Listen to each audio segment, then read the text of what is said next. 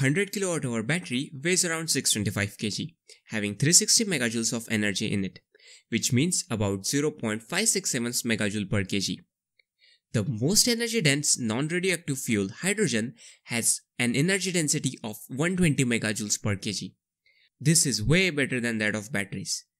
This means just 3 kg of hydrogen has equal energy to that of 625 kg 100 kWh lithium-ion battery. In battery, 10% top and 10% bottom of the capacity are just locked for longer life. So the usable from a 100 kWh battery would just be around 80 kWh, which means 288 megajoules. On the other hand, almost all of the hydrogen from the tank is sent to fuel cell for generation of electricity in an electric vehicle. Next is usable electric power after efficiency loss. Here, batteries have a major advantage. 90% of battery's power goes to the powertrain and just 10% is lost in discharge losses, mostly in heat. On the other hand, converting hydrogen to electricity in fuel cell is not that efficient. It is just 62% efficient. So after losses in battery, we'll get almost 260 megajoules of energy going to the powertrain from its 288 megajoules. While in hydrogen, we will just get 223 megajoules from its 360 megajoule after conversion. Now you might say, the battery is efficient at delivering energy.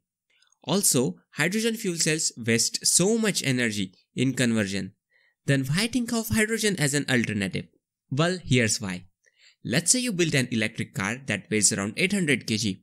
Now you have to power its electric powertrain. You have a choice of a 100 kWh 625 kg battery or a 3 kg hydrogen as a power storage system.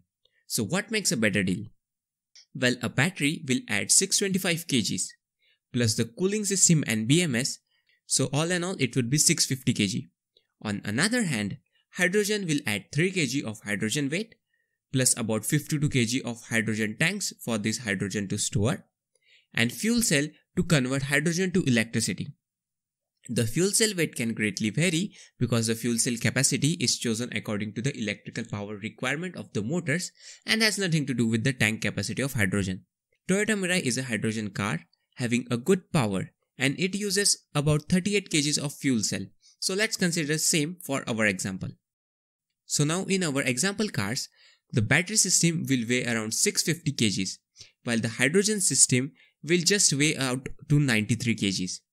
Let's round off to 100 kg as there may be a requirement of small battery for regenerative and instant boost. Even then, if you put a battery system in your car, you will ultimately increase the weight and that will reduce the range as the powertrain now has to carry more weight with it. The increased weight also means poor performance cause of bad power to weight ratio, which if you try to correct with higher powered motors will ruin the range further. So the energy you saved by efficient system is just wasted out in carrying its own weight. That's why batteries electric powertrains, even being extremely efficient, aren't good enough for aviation and space industry, cause batteries more efficiency doesn't make up for its high weight, while 30% efficient engines on liquid fuels still makes more sense.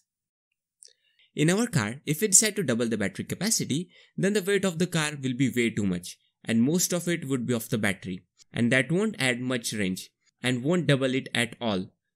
Cause to carry the more weight of the vehicle and still having a good performance, you need hungry motors that consume a lot of power, and that just doesn't remain very practical. Even after this point, if you decide to increase the battery capacity to increase the range, then there will be a point after which adding batteries won't increase the range at all, rather will decrease it. Whereas in case of a fuel cell setup like the ones we have here, will be lot lighter and will give better performance balance. This advantage of weight gets even more lucrative as the range requirement increases. Like doubling the hydrogen capacity will add 55 kg to the vehicle weight, that is 3 kg from hydrogen and 52 kg of the tank weight. This still doesn't add much to the overall weight of the vehicle thanks to better energy density of hydrogen. Cause honestly, hydrogen tanks even being heavy are not that badly heavy as much as Elon trolls it. And it still makes more sense cause the overall setup still remains lighter. But overall volumetric space requirement even for light setup is big. so it's difficult to squeeze more hydrogen on a sedan considering the tank size. But big vehicles have ample of space availability. That's why companies like Volvo and Hyundai are working intensively on hydrogen-powered trucks, cause they weigh lighter than electric trucks and also have a good load carrying capacity, good range, good power with less refueling time. Now there's an obvious question. Why hydrogen vehicles are not that common if they are so promising? Well, there are a few challenges with current hydrogen technology. First, the smaller problem. The fuel cell itself is quite expensive cause it uses rare earth metals like platinum, and the scale of production as of now is very less, so they are expensive. As the production scale will increase, the cost will drop.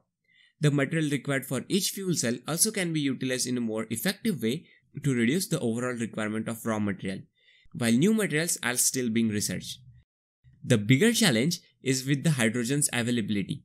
Now making hydrogen is quite simple, you just have to put electricity into water to get hydrogen out of it.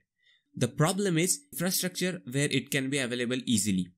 We had electricity for centuries, still building an EV charging infrastructure is a big task even today. Hydrogen refueling stations to get to that scale will obviously take time. And unless we get a good reliant hydrogen refueling infrastructure, the adoption of hydrogen cars is difficult. However, hydrogen has more things in its favor for the future. First of all, hydrogen is one of the most abundant elements in the universe, and we have a lot of water in our oceans. So with electricity from green resources, we can create hydrogen with electrolysis pretty easily.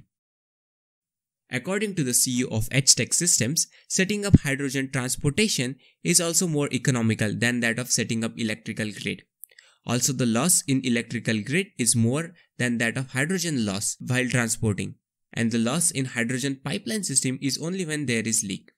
So for longer transmission distances, hydrogen transport with pipelines has absolute upper edge. As of now, hydrogen is transported by roads, on trucks, hence it is very expensive.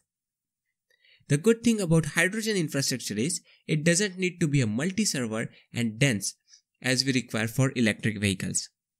Refilling the hydrogen tank hardly takes 5 minutes, whereas BEV takes about an hour to recharge completely. Also, without adding much weight, you can get twice the range on an hydrogen fuel cell electric vehicle, thanks to the good energy density of hydrogen. More range means fewer refueling stops. So let's say 10 battery electric vehicles want to go 1000 km and has a range of just 500 km. Then, on a charging station, all 10 will be parked, occupying the space for an hour. Then we'll go 500 km and then we'll again stop for 1 hour more to recharge, occupying space again. Whereas 10 hydrogen fuel cell EVs can be refueled in just 5 minutes. So 10 cars, even on one pump, will take 50 minutes one after the other to get refueled, and will go 1000 km without stopping thanks to the better range. So the infrastructure doesn't need to be a big one and a dense one as we need for battery electric vehicles. If you also observe the government policies across the world, there is a lot of focus on hydrogen fuel cell cause it has a huge impact on environment, making green dream true and making everything more economic. Here's how. As we talk about green energy, the main problem is when you generate excess electricity with renewable energy, especially during daytime with the solar power. It needs to be stored well to be used at night or any time when it is required. Storing it in batteries or in other forms like heat or compressed air is just not very economical and scalable, whereas converting the electricity on the spot directly into hydrogen by electrolysis is extremely economical, extremely feasible, and lot more storable and scalable than electricity storage. Also, stored hydrogen doesn't have a storage loss over time as there is with the batteries. Also, it being energy dense, it requires less space for storage. Although electrolysis is just 70% efficient, still considering the energy loss over time in storage methods and energy loss in transportation over long distances, hydrogen storage and transportation makes more sense. So all in all, as much time as we gave for EVs to come to this stage, Hydrogen also needs some time, but it has more promising future, especially in heavy good carrying industry than our beloved BEVs. And hydrogen fuel cell EVs will have a more revolutionary impact on the vehicle industry than what we expect from battery electric vehicles. This may sound a bit controversial to the Tesla fans, so make sure you leave your opinions in the comment section below. As of for now, I'm signing off and see you guys in the next one.